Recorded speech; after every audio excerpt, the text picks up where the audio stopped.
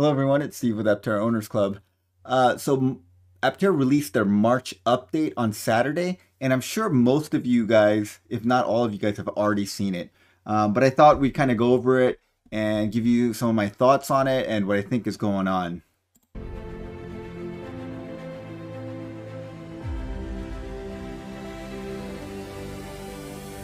Okay, so here is a shot of Chris McCammon and Audra at CPC. We know that they were at that JEC conference in Paris, and we've had lots of footage from there.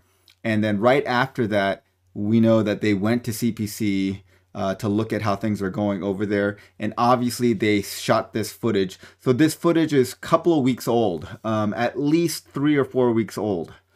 So I think that what we're seeing here is not the fully completed body that will be shipped over, but what they had about 3 or 4 weeks ago.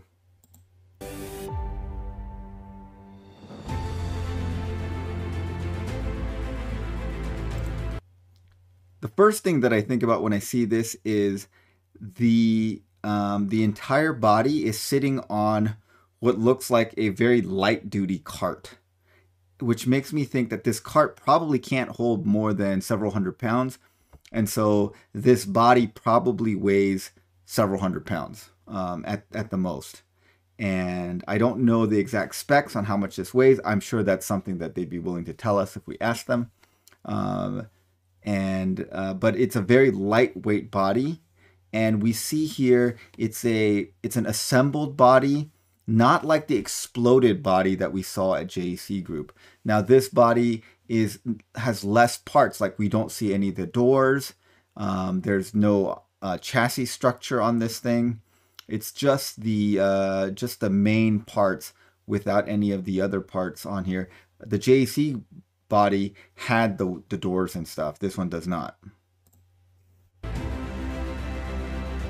All right, the second thing I noticed when I was looking at this is this part right here looks like either 1, there's damage, or 2, there's dirt, or 3, there's adhesive right in this area. And it seems to be just this area that has this, because when you see it from the other side has the exact same thing. This area right here, I believe is the part where the latch for the door mechanism would be. So I don't know if this is a temporary piece that they've bolted onto here, and this would be swapped out for the latch, or this is part of the latching mechanism part. It makes me think this is not a temporary part because it fits in very, very well, and it is bolted on here, and it looks like these are either Torx or the star pattern bolts. But yeah, this is the latching mechanism, and you see a lot of the bolts on this thing, and you can just see how intricate this is. It's really nice. There's I think the hole for the glow to go through, and obviously this is the honeycomb pattern for the rear hatch. Again, this was a design that Jason Hill wanted, and it turned out to be even more rigid than just having like ribs there. But this look is a lot more aesthetic.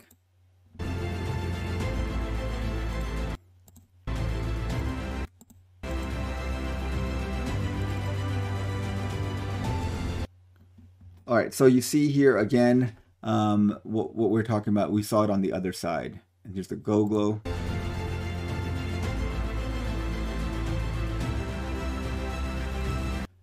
Again, you see bolts here, so this part's bolted down. Some right here as well. What you just saw was the first production body structure bonded together, and it's on its way to our headquarters in Carlsbad right now. This body allows... All right, so that was probably the single biggest statement in this entire update, is that the body structure is on its way to Aptera right now. A couple of things are not clear from that. We don't know if it's just this body structure that's being sent over, or is it an entire rolling chassis that's being sent over. I'm gonna guess that it's just the body structure, and so that may mean that This is just a body structure for them to test out how they're going to place things and whether the cabling and all that stuff fits into the body structure well. And we're going to have to wait a little longer for the rolling chassis to show up to have a rolling PI build. Allows our electrical systems team to finalize cable routing, connectors, and placement of components in the real world in preparation for drivable PI vehicles. Okay, so that statement makes me feel like this is not going to be a drivable PI vehicle. This is just a body only that's being sent over to just place components and make sure that things fit and they go as planned.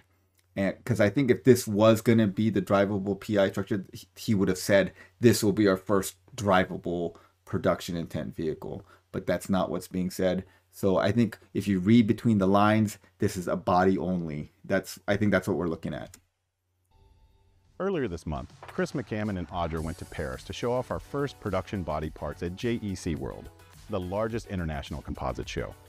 The Bink blew people away with our tub being the largest.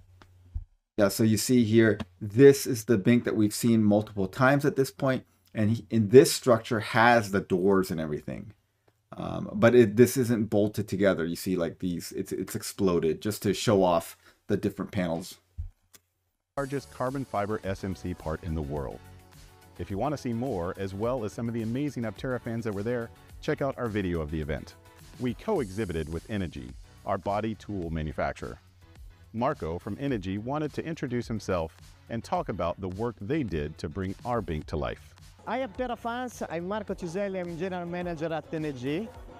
Siamo un'azienda italiana che ha costruito gli stampi per il progetto Aptera, che sono stati poi impiegati da CPC per la produzione dei pezzi con la tecnologia Carbon SMC.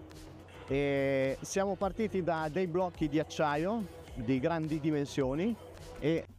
Okay, so Energy is the group that makes the presses and created the dies for Aptera, and so they are a subcontractor of CPC.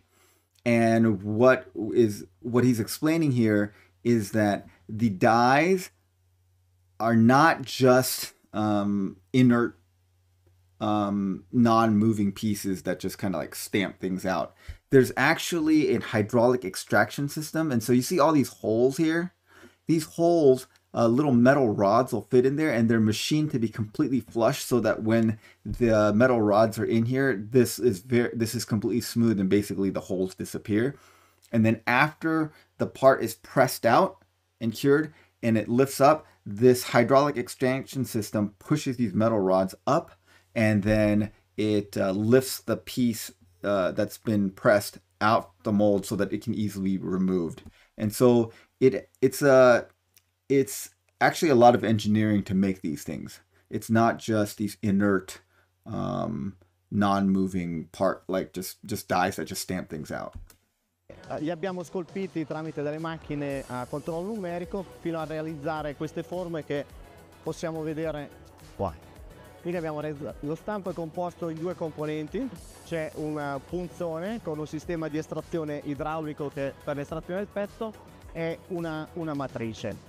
Viene deposto il materiale al suo interno, lo stampo si chiude e processa il materiale fino ad ottenere questi componenti qua. È stato un progetto molto interessante che ci ha coinvolto tantissimo e siamo entusiasti insomma di aver fatto parte di questo progetto futuristico per un veicolo così tecnologico e innovativo. Ciao. Okay. I think this is a really good sign for them is that you have these companies like Energy and CPC that are very invested both from a financial standpoint and an effort standpoint and a PR standpoint with this project, with the Aptera project. So they are really promoting it. You know, the Energy has made this their centerpiece at a large trade show where they're trying to get business for themselves, and they have tied their reputation and their business to Aptera, and CPC is doing the same thing. So that shows that they feel like this is going to be a successful project and it's going to work out well for them. So having these companies kind of give their vote of confidence and vouch for it I think it's a great sign. In April, our team is attending DriftX in Abu Dhabi. This is a conference to promote investment in groundbreaking ideas such as Aptera. Stay tuned for coverage of the event as we show off the Aptera to a new part of the world who will surely love solar mobility. All right, so we're going to make another video, obviously, about DriftX after we do some research on it. But we know that Steve Fambro has long-term connections with Abu Dhabi. He had a company called Famgrow that he developed while he was over there. And we know that they've been talking to people out in the Middle East, probably most specifically in Abu Dhabi, where Steve has connections, looking for funding. There is a lot of money in that part of the world, obviously. And, you know, we know that they've been offered funding from those, from some groups in that region, but they came with a lot of stipulations that they felt was not good for Aptera or at this time. So they turned down some funding from that area.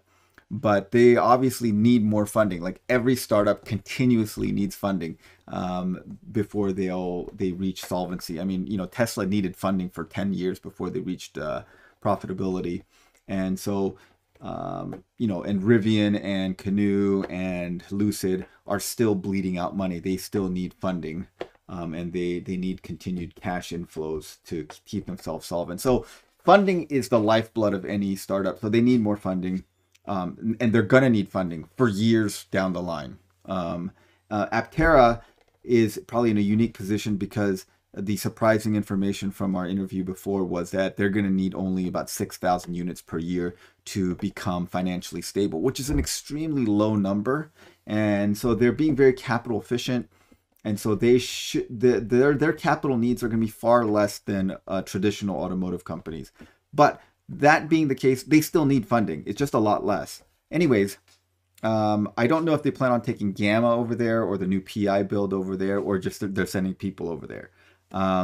But hopefully this represents the culmination of a lot of talks in that region, and that they will get funding. That would be great. Back to production progress. PI2 will be our first vehicle driving with a production intent drivetrain, frame, safety structure, and suspension. All right, so this part's a little confusing to me because before Steve said that they were gonna make. He sounded like it was just gonna be a body part that's not drivable, that they're just testing component placement and wiring placement. But then he brings up PI2 here, which makes me wonder: is this thing gonna be PI2, the thing that's gonna be sent over? And are we going to have a driving production intent vehicle here in the next month? I mean, that would be amazing.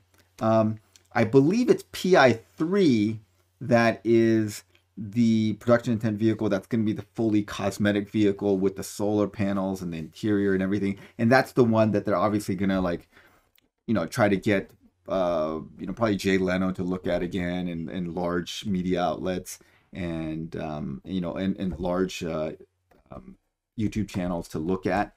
And that's the one that's going to be the important one for them to get a lot of exposure and hopefully more funding to keep moving forward with this.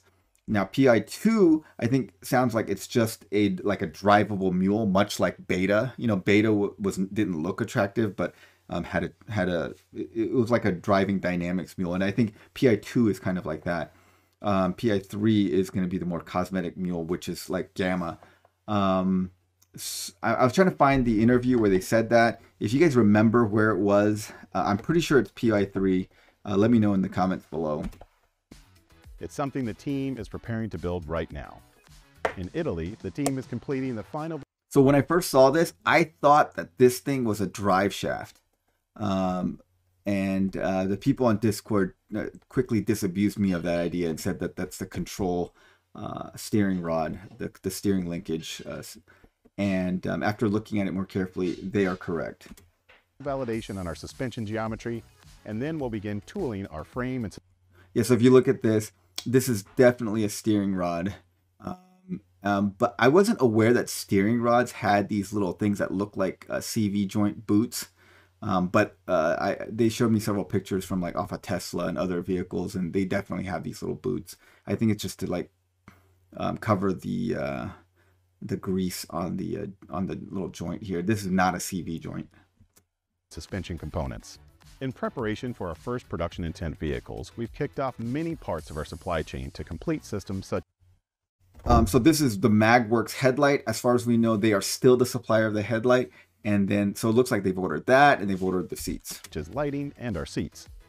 Our battery supplier CT&S has been kicked off to build production intent battery modules and validate their production process. In parallel, the battery team in San Diego have ordered parts to build the first full packs to speed up the timeline it takes to get a production intent battery driving in our first PI vehicles. In Modena, the team is continuing to press and validate non-structural body parts such as the rear wheel skirt. This tooling progress will continue to happen in the coming months as our first vehicles come together. Thanks to you, things have really been accelerating here at Aptera.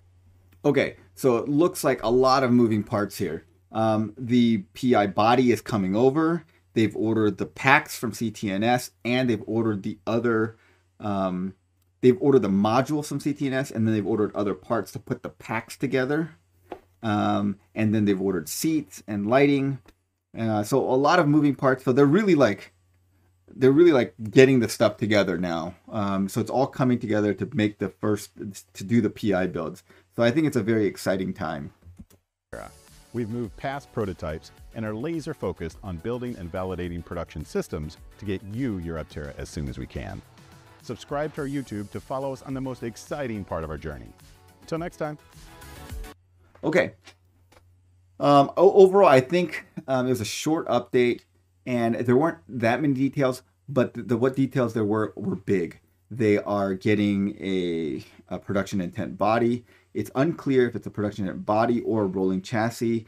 And so what we need to find out is this a vehicle that's going to be a drivable PI or just a PI body to just test out location of components and seats and lighting and wiring and other things like that, or is it a drivable thing? It was kind of hard to tell from the update which of the two it is. Initially it sounded like it was just a body, but later on it sounded like maybe it's going to be a drivable update. Who knows? All right, so thanks for watching, guys. Have a great day.